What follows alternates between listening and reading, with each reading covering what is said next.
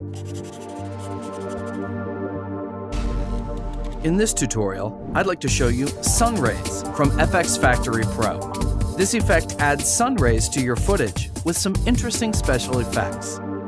I'm in Final Cut Pro 10, but this effect works in Motion, Premiere Pro, and After Effects as well. You can find it in the effects browser under FxFactory Pro in the Glow category. Let's drop sun rays on my first clip. You can immediately see some generated rays. If I scrub through a bit, you can see that they are shimmering or waving as well. Let's take a look at the presets.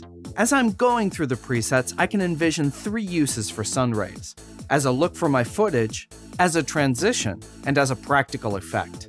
I like this preset called Hot Sun. I'm going to create a sort of light leak look for this first clip. I'm simply going to tweak the values to my liking, and the parameters are pleasantly simple. I'll decrease the amount slightly. I'll change the angle until the light rays are coming from the bottom left.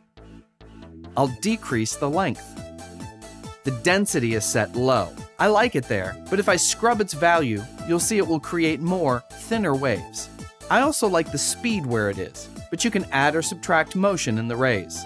Now I'll change the color to a sort of washed out purple. Remember, at any time you can click on the FxFactory logo to view the help docs if you want further explanation on the parameters. I like this look. I'll save it as a preset. On our next clip, I'll use sun rays as a transition. I'll choose the preset Northern Lights.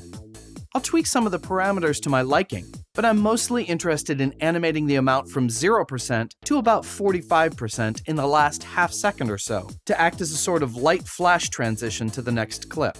We can use sun rays practically, as well as to accentuate a sunny day.